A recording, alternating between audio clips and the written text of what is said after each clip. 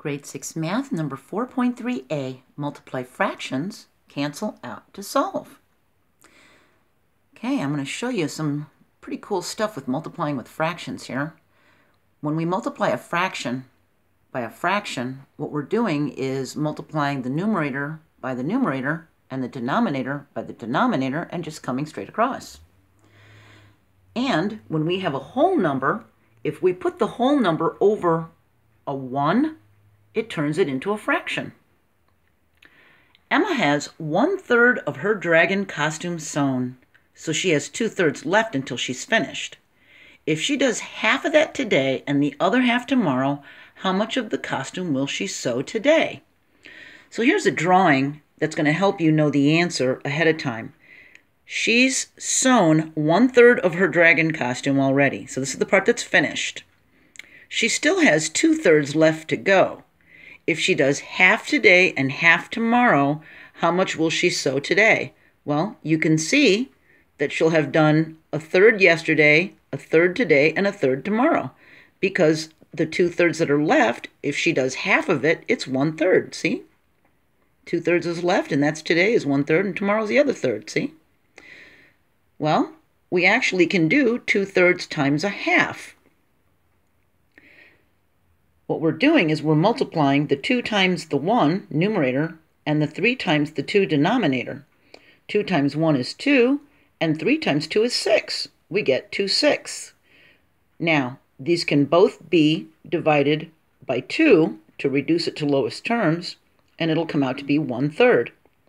Well, the other way we can do it is we can cancel out by cross-dividing common factors. If we have 2/3 times 1/2, we look at the crossways, not straight across. These are cross-canceling out, okay? I want you to think of canceling out as canceling it out with an X, okay? Because that's how we do it. We do it crossways. 2 can go into 2 one time, so we put a 1 here and a 1 there. The 1 and the 3 are as small as they can get. They can't be divided anymore. So now we have 1 times 1 over 3 times 1, which is 1/3.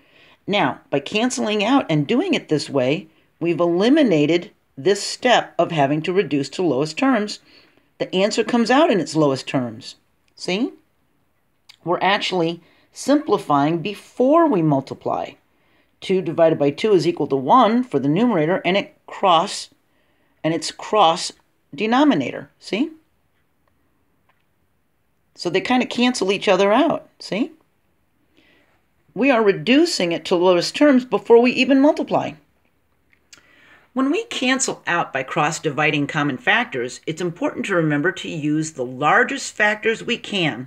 Just like simplifying the product, we'll create extra work for ourselves if we use factors that are too small.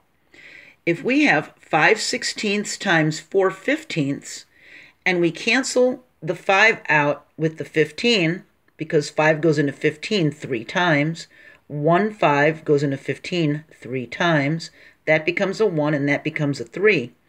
Now we've got a 4 and a 16 that can be canceled out.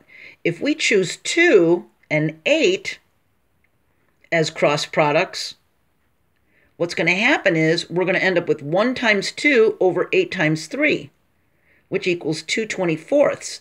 That still needs to be simplified down to 1/12. You know why? Because we chose too small of a number. We didn't choose the biggest common factor that we could have. We should have chose 4. If we had used a 4 to cancel out the 4 and the 16, the 4 would have become a 1 and the 16 would have become a 4. Then we would have had 1 times 1 over 4 times 3. We would have had 1/12, which is the final answer here, and we wouldn't have created that extra step here, see? No different than if you're simplifying at the end of the problem. When you're cross-canceling out like this, you can create extra work if you don't choose a large enough number. So because we used the 4 this time to cancel out instead of the 2 like we did up here, we don't have to simplify the product in an extra step like we did here, see? So watch. This is the old way versus the cross-canceling out way. If we have 3 times 2/9, remember I said if the numerator is over 1, that's the whole number. So we can turn a 3 into a fraction by just putting it over 1, see? So 3 times 2/9 equals 3 over 1 times 2/9. The 3 goes into the 9 3 times. 1 3 goes in 3 times, see? And the 1 and the 2 are as small as they can get. So now we have 1 times 2 over 1 times 3. That gives us 2/3. If we do it this way, 3 over 1 times 2/9, we get 3 times 2 is 6, over 1 times 9 is 9, and now we need to simplify it to its lowest terms and divide both sides by 3, and then we get the 2/3. So you can see I tried to line them up the same, and this creates more writing and more work. If you can cancel out, you'll have it already reduced to its lowest terms when you're finished multiplying the fraction. Let's look at this one. 7/8 times 2/35. Well, I can see right away that these can cancel each other out, because see how 7 can go into 35 and 2 can go into 8, so I can see these can cancel each other out and get smaller. So 1/7 goes into 35 5 times, so that becomes a 1 and that becomes a 5. 1/2 can go into 8 4 times. So now instead of 7 times 2 over 8 times 35, which would have been a really big fraction to reduce, we end up with 1 times 1 over 4 times 5. We end up with 1/20. Can you imagine multiplying 8 times 35 and then having to reduce that fraction? Canceling out is so much easier. 9/10 times 2/3, the 9 and the 3, see? They can work together, and the 2 and the 10 can work together. They have to be crossways. They can't be straight across, okay? It has to be numerator to denominator and numerator to denominator, okay? So there's 1 3 in a 9, there's 3 of them. There's 1 2, and there's 5 2s in the 10. So now we just have 3/5. We didn't have to do 9 times 2 is 18 over 30. We would have had 18/30 if we did it the old way, and then we would have had to reduce and reduce to get to 3/5. This way, we just cancel them out by using division and the greatest common factor, and we're simplified when we answer it.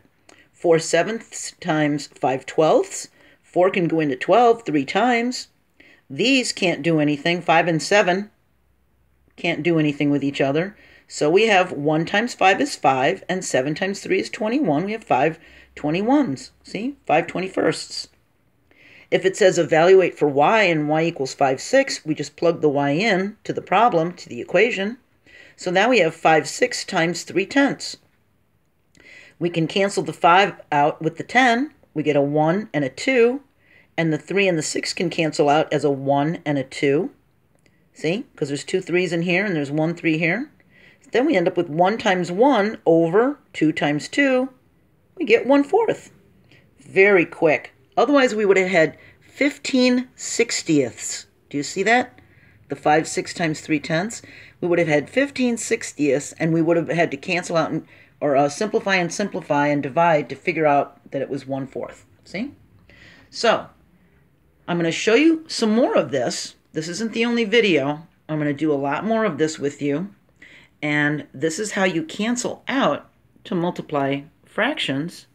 And your book might refer to it as finding the greatest common factor to divide and solve. But when I was growing up and when I was in school, we just referred to it as canceling out. Okay? Because you're crossing out the numbers. All right? I'll see you next video. Try this. It's actually kind of fun because it goes so fast. Bye.